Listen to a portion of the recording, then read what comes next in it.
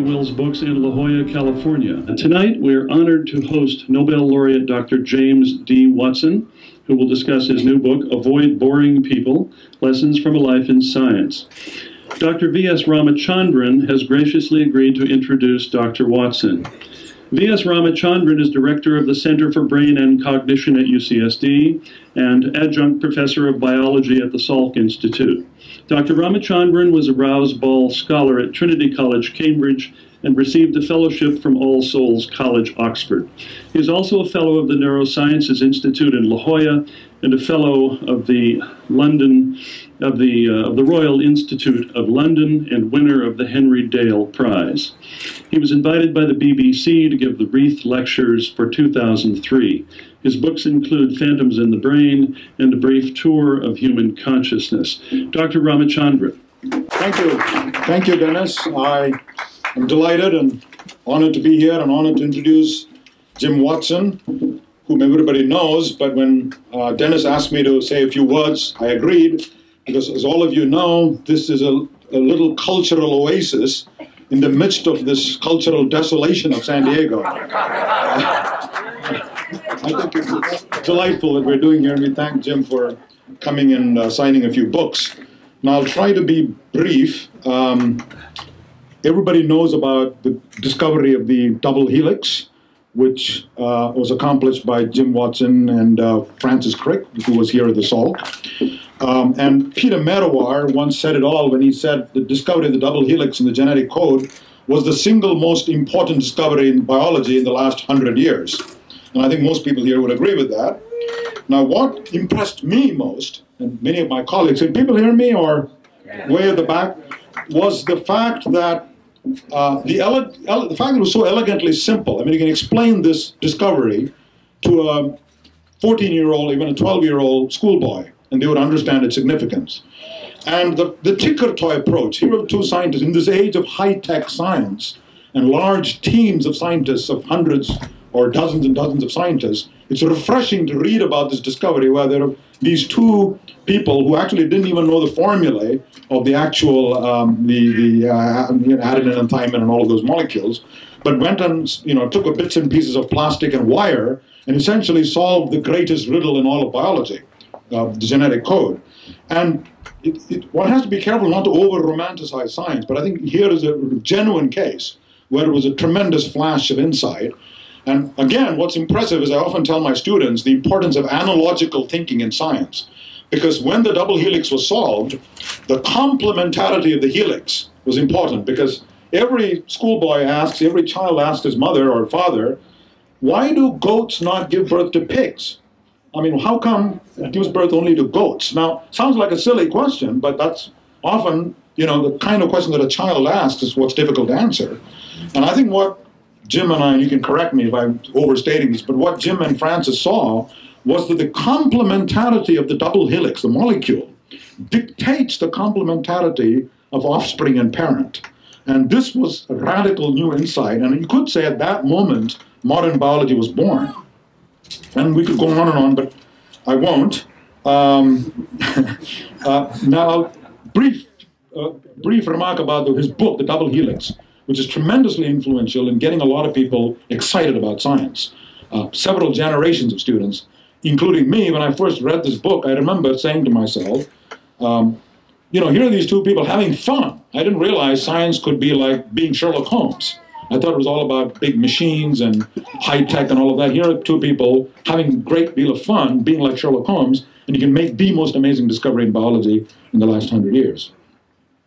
Now, his new book is about boars.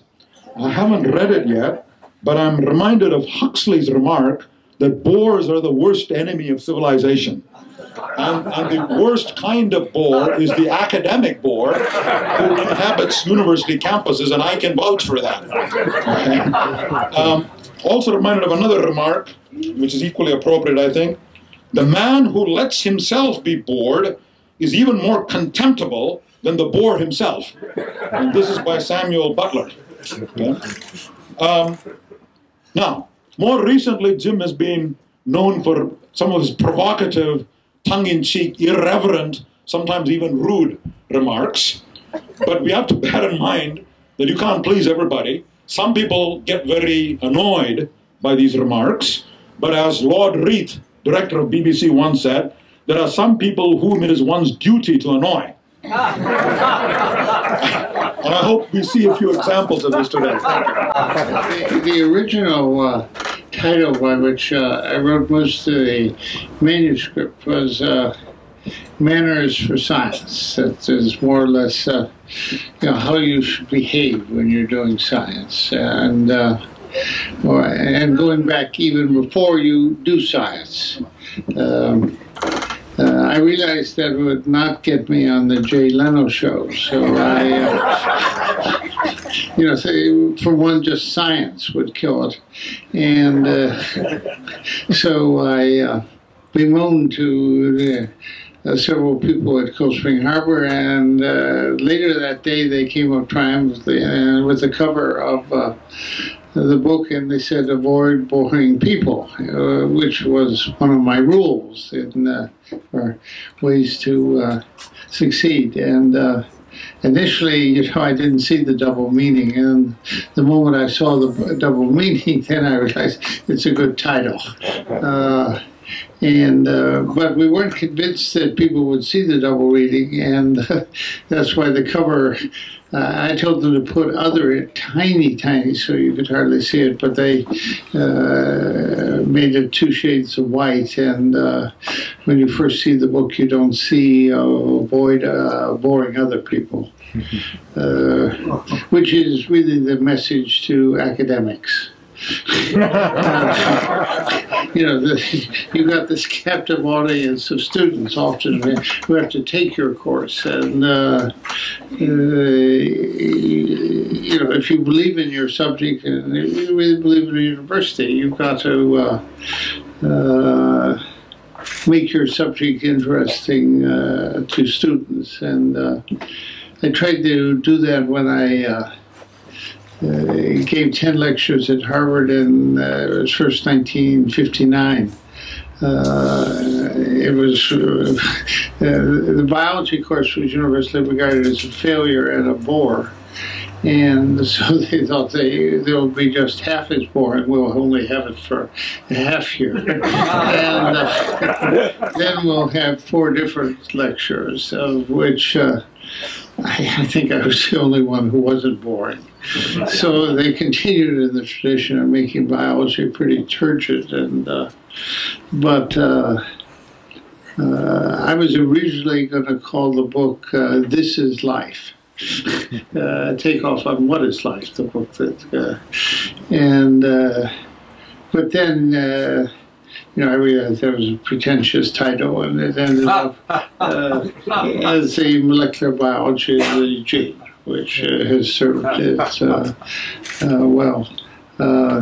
It was going to be a 100-page book. It ended up 400. It took just a little over a year to write, and when I was writing it, I gave up writing the double helix and concentrated on that. And then when I was finished and came out effectively by early summer 1965, it was finished, and that's when I got to work on the double helix, and finished that in early 1966, and then it took 2 years to get published. And one of the chapters in Avoid Boring People was, how I became a writer, and what Francis Crick's reaction was when he saw the manuscript, and finally, what my lawyer's reaction was to the letter Francis's lawyer wrote to the president of Harvard, and but from the start he said my book didn't libel Francis. It was very complimentary to him, so he had no basis. And the lawyer that Atheneum got, it was a firm I had no respect for. It was originally going to be published by Harvard University Press. It had a very good editor. And then Nathan Pusey told them not to, because he didn't want to be part of a feud between scientists. And So I didn't mind that too much because Tom Wilson, then they have a job. He was soon having to retire, moved to Athenaeum, and so I kept the book with the original publisher, who I greatly respected. And I think the Double Helix finally, got published because Sir Lawrence Bragg wrote a foreword. And even after Crick and Wilkins objected, he kept his preface in, and I think he saw that it was, that Harvard Press, and in particular Tom Wilson, wasn't, was a man of great integrity and wasn't going to publish junk, and wasn't out for notoriety, but was thought the Double Helix was a good book, and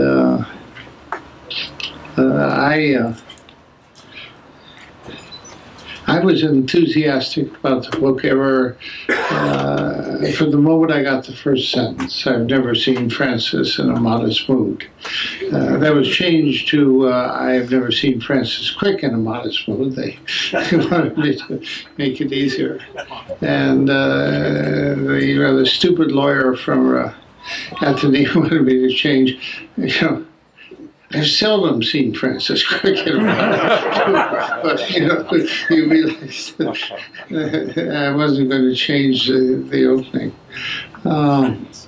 So I was conscious, that you needed a good opening sentence, and so in this book, once I had the opening sentence, I knew where to go. The opening sentence is, I was born in Chicago in 1928 into a family which believed in books, birds, and the Democratic Party. And, that sort of summarized my background. So you knew what we thought of Republicans, and that my father inhabited secondhand bookstores, and my mother was a precinct captain for the Democratic Party, and we had the elections in the basement of our tiny bungalow. So I tried to let the reader sort of know where I came from, and tried to let them know sort of what my father was like. And my father, we lived in a dreary neighborhood in the sense of really no people who read books around us, but where we could afford. And my father sort of, when he wasn't having to go to his job basically as a bill collector, didn't mind being on the streetcar for 45 minutes each way because he could read books. And then would take me to the public libraries when I got old enough so we could, I could walk the same pace as he did. So between 13 and 15, every Friday night, except when it was too hot or too cold, I would go to the library and come back with 3 or 4 books which I would read during the course of the week. And books were my most important friends. They were the people that sort of stimulated me. And though my neighborhood wasn't bad, the little kid who lived next to me, Tony Cromwell, he became the chief tuba player of the Chicago Symphony. So you say not the world's most glamorous instrument, but he was the Chicago Symphony. And the other thing which was good about Chicago is Chicago never looked up to New York or Boston. It looked up to London or Paris or Florence or Rome. But it never thought there was anything in New York or Boston to copy. So which put me in good state when I became a member of the Harvard faculty. You know, that I never, you know, and I realized, you know, afterwards I got a much better education in Chicago than I would have ever got at Harvard. Robert Hutchins wrote he wanted to prepare his students for greatness. You read the great books, so you had role models for what you should try and do later in your life. So Chicago wanted people who thought. And so I was very pleased. And then, but, you know, when I got out of there, you know, it was sort of skin of my teeth, you know. I never expected to be 5'8" or anything like that, because I never thought I was that bright.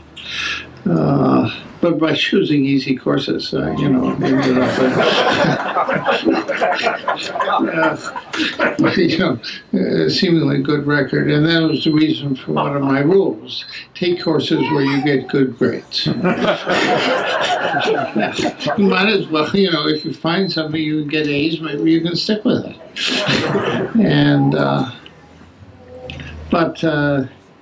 a few years ago, the University of Chicago was listed in one of these lists of U.S. News and Report as the third most unpleasant place to get an education in the country. And it's interesting to know who bracketed Chicago. Number 5 was Johns Hopkins, which apparently is just no fun to go to at all. And number 4 was Rensselaer Polytechnic in Troy, New York. That town has been dead for, you know, 100 years. And but number 2 and number 1 were the ones that interested me. They were the Military Academy and the Naval Academy. They were the most unpleasant. And then suddenly I realized that Chicago was officers' training school. But for intellectuals. You know, it was to train you not to fight with your fists, but to fight with your brain. And be logical, and if you were logical, you'd win over people who, you know, didn't, you know, believe in logic. Yeah. And so when I got to Indiana, which I went to because Caltech rejected me, turned out Indiana was very, very good, probably better than, except for the absence of Linus Pauling. It was a more exciting place than Caltech. And then there was Herman Muller, who was perhaps the most important biologist in the world in the first half of the century. I mean, he really was the one who really saw what the gene had to do and was just very, very bright. And so my first term I took his course, which was sort of his life and his frustrations and you know, his fleeing Texas to go to Berlin and then fleeing Berlin when Hitler came into power and going to Russia and finding that Stalin didn't like him and fleeing Russia and ending up in Edinburgh just before the war started. And then no one in the United States wanted him. And a friend at Amherst gave him a job so he could come back. And then Indiana University made him a professor in 1946. And he got the Nobel Prize soon after he arrived on the Indiana campus. And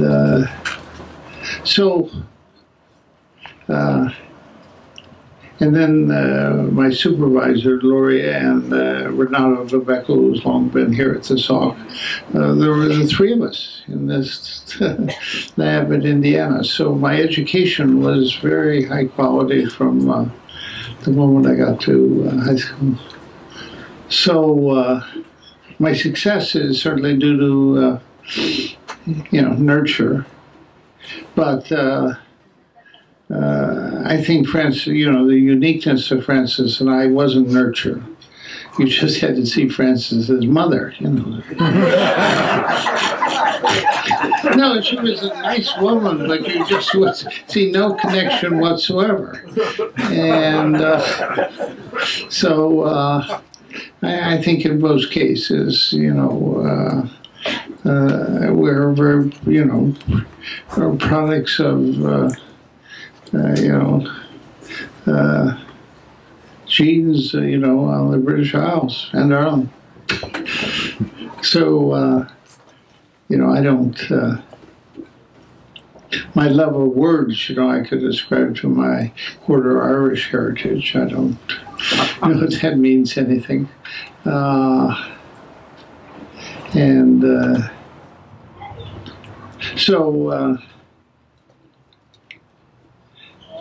One of the first rule in my chapter on, writing is to be the first to tell a good story. It's best for me to tell how the double helix was found, and no one had written a textbook about DNA, so I was the first.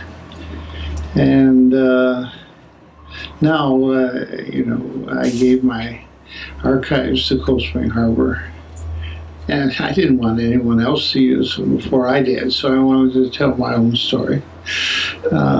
There's one book out just dreadfully dull about me. I mean, it's just awful. And, by someone I like, but I mean, of course I didn't let him read anything of my private things. So I didn't want to make his book good. It's be boring.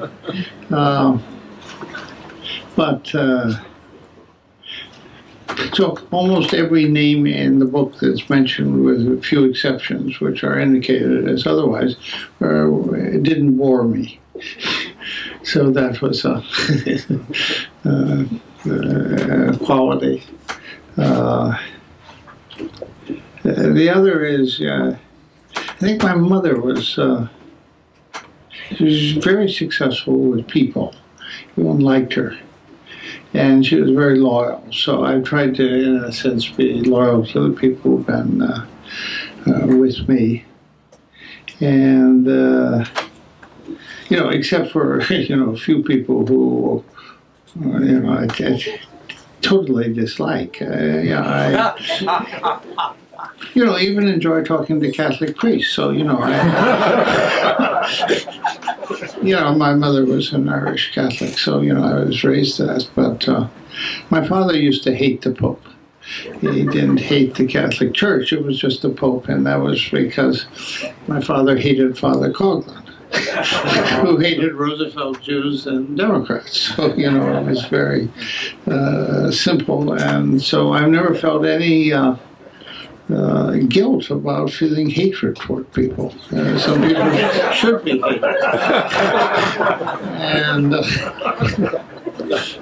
but, for the most part, you should just avoid hateful people. And, but I was taught that hypocrisy in search of social acceptance erodes your self-respect. It's very important. Just don't go along with, fit into a group, my father's really favorite people were the intellectual Jews who were on the radio. Clifton, Fadiman, all the information, please. That was my father. My father really liked Jews because they didn't believe in God. And, think about it. So, it was, a slightly unrealistic environment, but, it's,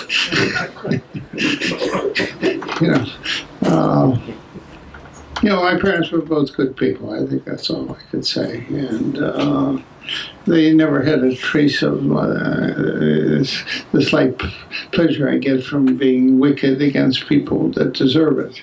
And,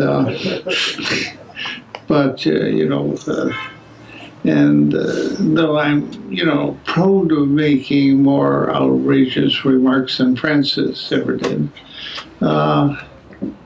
I just felt that someone had to say these things, because I never felt said something I didn't think most of my friends didn't agree with. So I never felt I was really ahead of it. It was just that others didn't want to say it. But I've never believed in consensus. And, trying to find the common ground with idiots. Which is, too much of academia. And my main effort is to, give young people to try and also be honest. Particularly in these days of political correctness, where, it's not only the male members of the California legislature are girly men, so are most of the male faculty at Harvard. They're afraid to, say what they think. As if, the women are right. So, I tried to, in the epilogue of Avoid Boring People, to recount a day's visit back to Harvard at the urging of Tom Maniatis. Larry Summers was out, and they were searching for new presidents, so they called upon Derek Bach, who'd been president 20 years ago. So I went up to talk to him to try and tell him that this big new campus across the Charles was just going to be inhabited by B-plus people, and that Harvard was falling dreadfully in biology behind MIT, and thought that they didn't have to spend any of their own money on science because they didn't really like it. So, it was never we were always slightly, out of, the governing board at Harvard actually thinks economists are intelligent. Yeah, you think about it. They get this phony Nobel Prize, but I mean, yeah.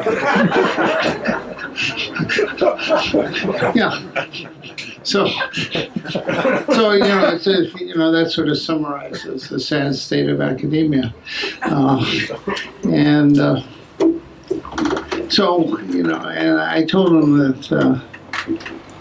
That Harvard would only be thought number one if its salaries were number one, which they aren't anymore. They're just the same, They say, oh, they don't want to put pressure on other schools, But we get a lot of nonsense now that American science doesn't get Americans into it because our high schools don't prepare. So unlike the Chinese who take high school seriously, our kids don't. I think that's crap. White kids have long known that science doesn't pay you enough to be. And Jewish kids only went into science because they were discriminated against. Once discrimination is gone, they're gone. So, we've now got people from abroad or women. I mean, that's it. And the women still, subconsciously know that if they're successful, they'll have someone who can support them. But men never marry a woman for financial support. So, you just can't go into it. So I just, told this new president, who's wouldn't have been my first choice,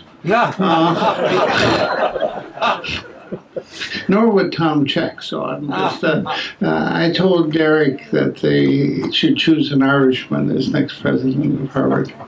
You know, 2 Jews had failed, so just go the Irish.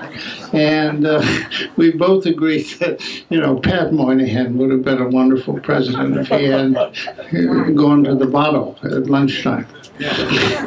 But, you know, he had a deeply intelligent man who was concerned and loved our country. So, you know, that was, we couldn't at that time think of, you know, someone who, but, you know, I wanted someone who was cultured. The trouble is most scientists aren't very cultured. You know, they haven't, you know, ever had a good education, like I got at Chicago. So, you know, they really don't, they're not much, they're boring. You know, even if, you know, being a member of the National Academy it doesn't help. But, so I tried to, you know, emphasize the salary structure was just incompatible, and I said they had to give the university should give political correctness back to the politicians. It made the whole group hypocrites, you know, so that academia has no respect from other people because it can't believe what it says. You know, men aren't women. I don't, you know, I don't want them to be. You know, it doesn't, you know, we've passed, you know, I think we've given women and blacks what we never gave them before. They have civil rights. You know, it's up to you to, if you want to be a great mathematician, do it. And you'll certainly get a job.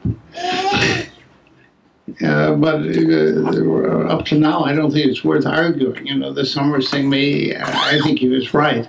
If I'd been there, I would have been the second faculty member who stood behind him. Even though, you know, he was a dreadful president. He was autistic and insulted everyone. So he couldn't be president. And he had to go. It was a terrible mistake of an economist, Rubin. You know, who thought Larry would change. People can't change. Have any of you known an unpleasant person suddenly become pleasant? No. Because you're not unpleasant because you want to be. It's just because you don't have, your brain's not working right. Yeah.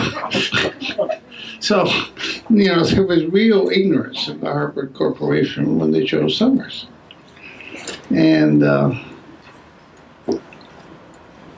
so then when I saw the new president, I said, I'm at Harvard, you know, I think I'm in a foreign country. I don't see any Americans. And told her that Harvard should have a strong program of affirmative action for the Scotch-Irish.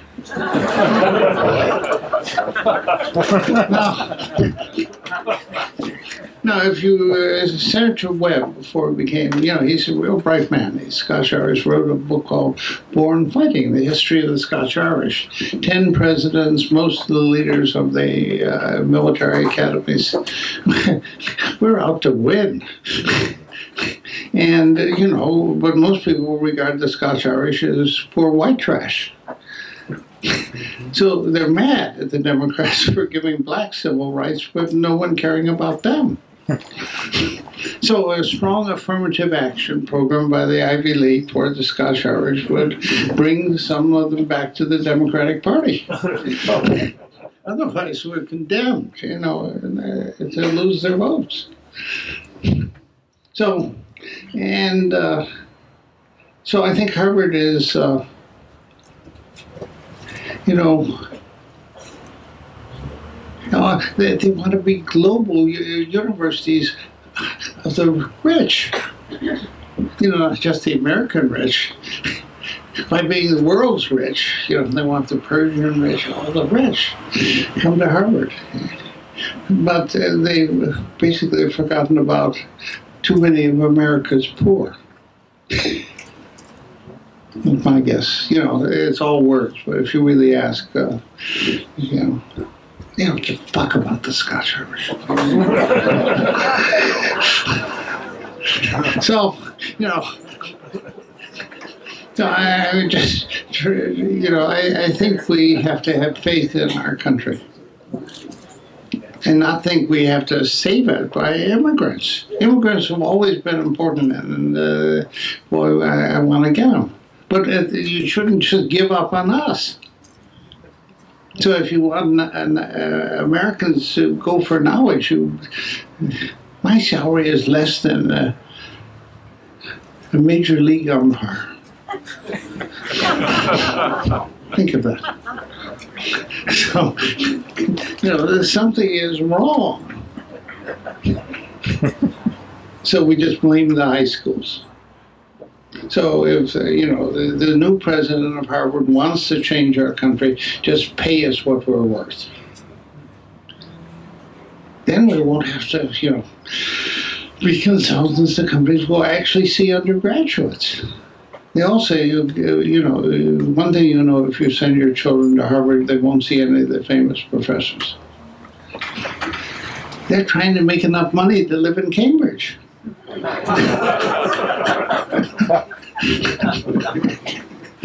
Yeah.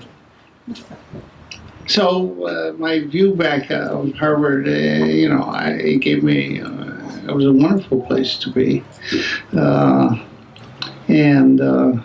so it's not an attack on Harvard. It's just I was at Harvard, and if it was at Yale, I'd probably have even less respect for some of its actions. But the one I will never forget is the year I got my Nobel Prize. They didn't increase my salary. Which, was a message.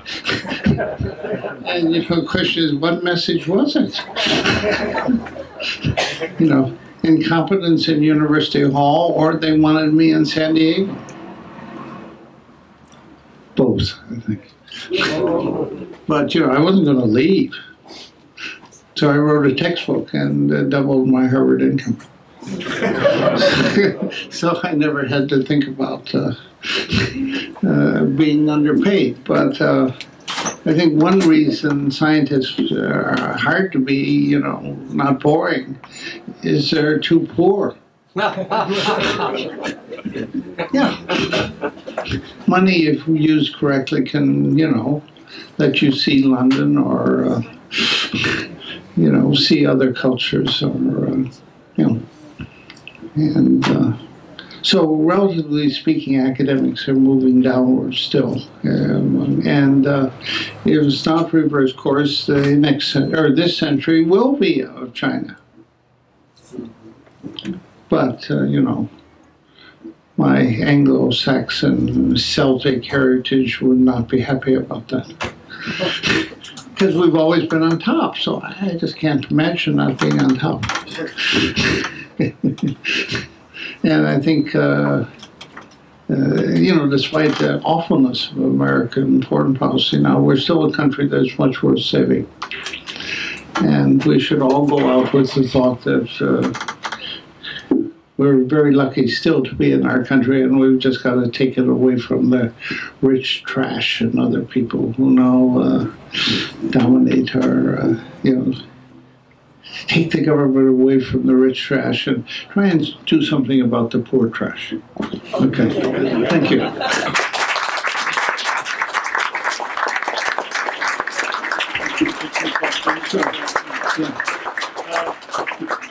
Dr. Watson, we'll take a few questions. I would like to begin, if I may, and ask you to go back to the... and if the question comes in, perhaps if you could give a précis so the audience can hear it. But my question... I would appreciate if I didn't have to apologize for my bad behavior to Rosalind Franklin still again. But you know, someone wants me to do that again. I'll do it just to stop them.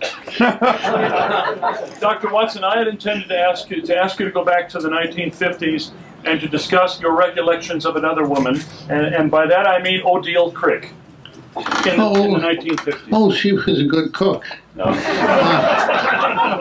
No, that was very important because, you know, what you could get in Cypriot in Indian restaurants in Cambridge was just awful. You know, and that's about all that they, you know, you wouldn't go into an English, you know, the good English restaurant, you can't have good English food if you pay for it. But, so Odile, you know, made my life, she was very kind to me. And, you know, took pity on me because, you know, you know, she kept, you know, hope that I might, you know, someday meet a girl or something like that. But as a couple, they fitted each other very well, and yeah, they knew how to avoid boring people. So a question from Dr. Dev. How long does it normally take you before you find out whether someone is a bore or not? About 10 seconds. I mean, you know, pretty fast. I mean... and the second question, like Craig Venter, are you going to publish your genome sometime? Now, my genome has been on the web now since about 20th of June. So there's a Nature paper when they want some revisions, but anyone can look at my genome now. Yeah. And you know, Craig has looked at his Alzheimer's, so, you know, after 80, Craig is, you know, not going to be all with us. But, you know, he's got another 20 years to piss people off. Dr. Watson, there's a question from a young gentleman here. The moment you and Crick discovered DNA, how did you guys feel about the credit, or at that moment, what did you guys think? Question. Well, I felt, you know, well, we felt happy, you know, it was, we were on a cloud because, you know, we'd done something, the structure was so much simpler and more elegant than we ever expected. So, you know, I think we felt very lucky, you know, that, you know, Rosalind hadn't really seriously worked on it, and Linus Pauling made this dreadful mistake. So we were only you know, won the race because the two more qualified runners stumbled. So, you know, don't get into races with more than 3 people. You know, you can't on three, you know, people better than yourself falling, you know. But they did. There's a question from that gentleman in the corner. I'm just curious, I should apologize in advance for boring you. I'm just curious, if you've ever been interested in the problem of consciousness. I mean, no. No. No. I'm interested in how long it takes us to be conscious, which is, you know, how do I really return a serve when it comes at 130 miles an hour? And occasionally I can do it. And you know that you've had to make, you swung your arm before you're conscious of it being so, you know, you have to follow a clue and decide where it's going, you know, when it's still, before it's just as it's tossed, and then you may get it. So, you know, how many synapses does it go through the cortex, or does it go from the thalamus to the cerebellum? I don't know where, you know. So that sense I'm interested in how long it takes to be conscious, but not where it's located. My guess is it's not located. I think it's diffuse, but I don't have any reason for believing that. But it just seems to be such a global that you know, it's limited by whatever the 40 hertz or whatever it is unifies something over some distance. But I'm not. It's too difficult for me. So you know, I'd rather be practical. Which tells me to look at the face of the person serving, not trying to. And then when it kicks, you're all lost. Dr. Watson, there's a question from this gentleman right here outside. Yes. You talk mostly about academia. How about industry? Are there boring people in industry? Certainly at the top. I mean, people who, think marketing, it's, they shouldn't be running large pharmaceutical companies, but they have, and the only thing that's guaranteed is their high salaries. Dennis, repeat the question, would you? There's a question from Colonel Carlson. Apart from Pat Moynihan and who do you consider the foremost Irish intellectual? Doctor, could you repeat the question for the outside? And G.B. Shaw. Apart from Pat Moynihan and G.B. Shaw. Well, at the University of Chicago, I had a wonderful teacher, David Green, who was a product of, and he taught me Dostoevsky, and so he had a strong influence on me. He was just. He also ran a farm. He was, in about 50 miles away. So he was a real eccentric. But and I was just in Dublin. They don't have to get drunk to talk. No. And it's wonderful just seeing their success due to education. Yes. And it's nice.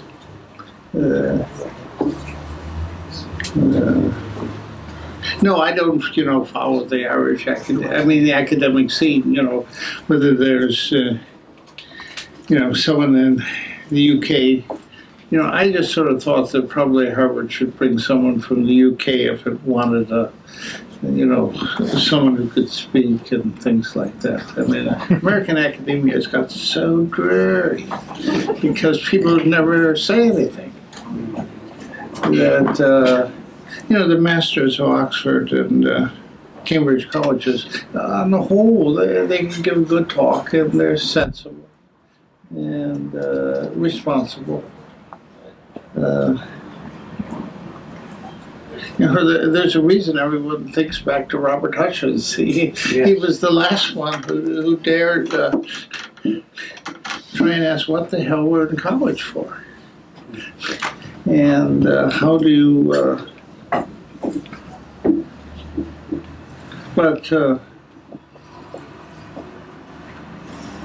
if I think, what's the prime discipline I think people should know is history.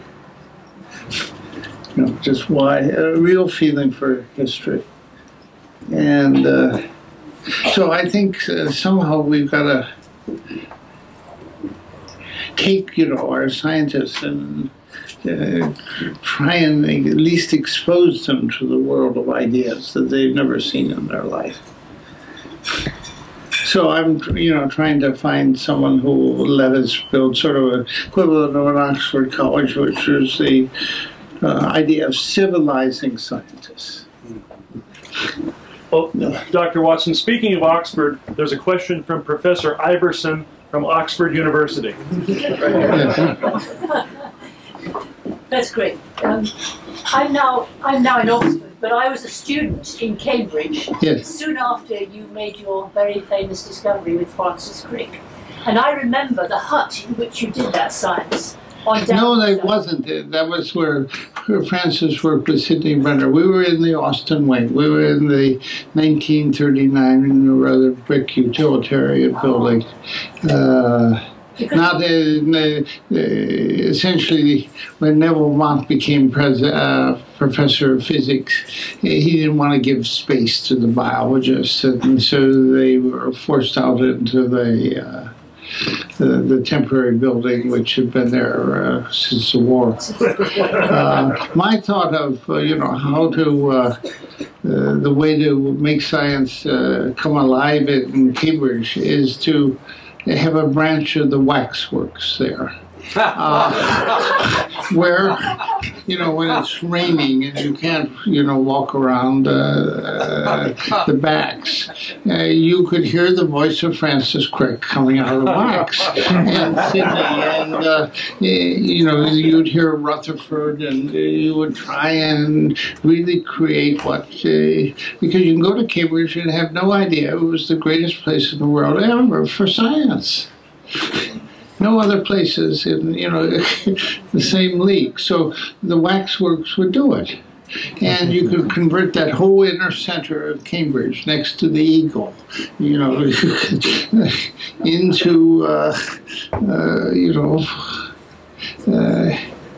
so if I had a lot of money, I would see if I could make money by having a waxworks. And, you would have to include the visit of the Queen or something. To get the Queen opening the new laboratory of molecular biology. So you could, appeal to the masses in this way.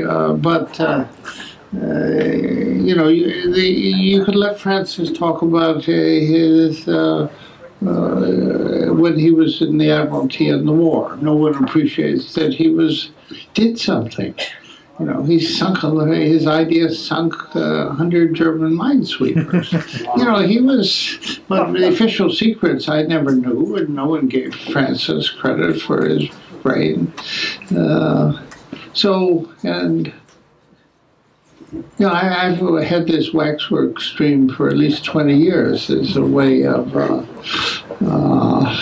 making science, it wouldn't go at Harvard Yard. I mean, you wouldn't have that much to say. But, Cambridge, really, you can go with Newton. You got a great story, the young Darwin, and the great, Indian mathematician. Ramanujan. Yes, so not Raman. Ramanujan. Yeah, yes. So I mean, you could, you could show it in a, real fun way. And I think we need these tricks so that when, Dr. Watson, yes. A gentleman outside has posed the question, do you think that the next great discovery in science will come from a large research institute or a small laboratory? It'll probably come from some small group of, it'll probably occur in a great intellectual center, because that's where people who gravitate to, and it's hard for one person to do it by himself. So it could occur in La Jolla. I mean, you could say, could anything occur in something as big as Scripps? Why not? I wouldn't rule it out. I mean, I don't think just being small per se would, but very much depends on the freedom given to the younger people and what pressure they are to get grants and, to be like everyone else. Yeah, if you have a society which really genuinely likes people who think, then you will create the atmosphere, and where you have people who talk about what the future may be. Yes. So La Jolla has this good chance of being the next center, provided provided the young people aren't there to get grants for the older people. And, you know, that's a big change.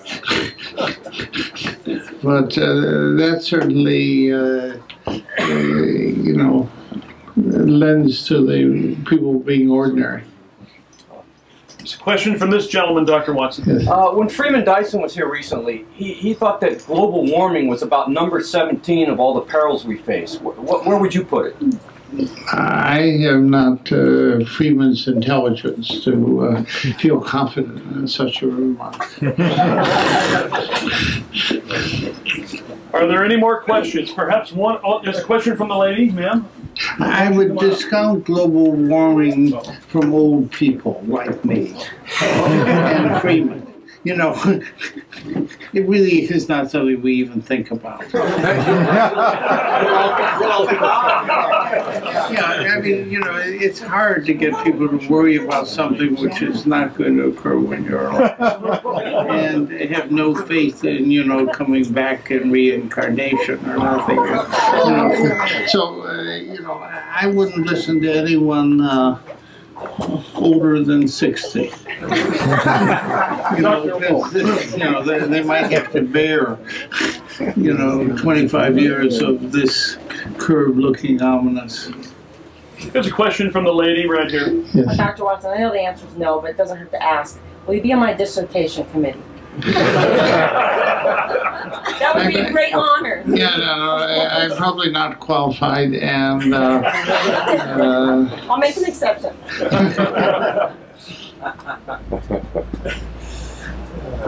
Is there perhaps one last question? Oh, maybe from Sumi? Yes? Hello. At Cool Spring You know, you're Francis's friend. Yeah. We were in Tokyo and Japan together. Hello. At Cold Spring Harbor, what sort of trick have you implemented so that scientists want to become boring scientists? Oh, I think they're pretty boring there now. I mean, in the sense that they're not educated. You know, and they're working so hard to get the next grant. That dominates, I think, their existence too much. And but if look, we don't have a culture, you know, like you have here, where you have so many other disciplines and your community is much broader. We're really pretty narrow, and you know, if I could stay around for 25 more years, I would, you know, certainly, you know, try and have a group of moral philosophers at Cold Spring Harbor. I would have historians who, you know, try and see science. I'd have a journalism school. And of course, you know, you have the people who are, you know, trying to make people know how to write the English language, which is very important because so many people come from outside the United States and don't know how, and really can't succeed in the United States unless they have some mastery of English. So that's got to be an important part of, you know, any scientific institution. Did you know, did you meet Robert Hutchins, and what is your opinion of Robert Hutchins?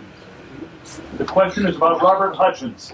He paid too much attention to philosophy. And but was very charismatic, and the students really liked him, and the faculty didn't. But he, I think, correctly saw that some people should be paid to be great teachers, which, you know, just doesn't occur probably even here. And I think that is a big mistake. My father was at Oberlin with Hutchins. So where? At Oberlin College. Okay. My father was only there for a year. So when I went through and got some commencement, Hutchins saw my father and immediately said, "Hello, Jim." So I heard many stories about Hutchins. He thought people wouldn't behave. I don't think he believed in God, but he thought God was necessary to have the masses moral. Whereas now we've changed the mind, and morality comes from DNA, not from being told to believe in the Ten Commandments. The Ten Commandments flow out of our DNA, not. So Hutchins was never exposed to that. His father was a professor of theology, I think, at Berea College in Kentucky. So he grew up as a child of a minister, and was really trained to be a minister. He really could speak, and gave extraordinary talks. So just my desire, to be a good public speaker, was hearing Hutchins. So I don't think he ever bored anyone. He peaked as president when he came out to the Santa Barbara. I'm afraid that was a total failure. His study at democratic institutions, and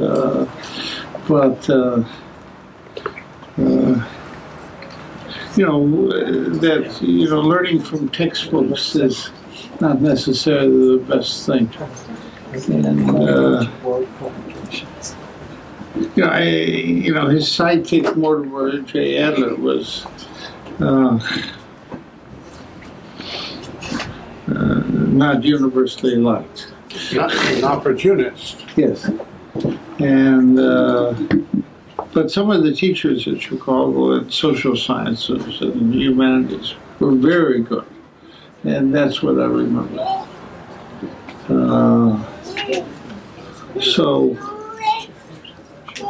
If I ever have a fortune, I would give some back to Chicago, probably to promote the college. The fact that you should really take undergraduates seriously and don't let them be lazy. Don't be sloppy. Well, Dr. Watson, thank you very much.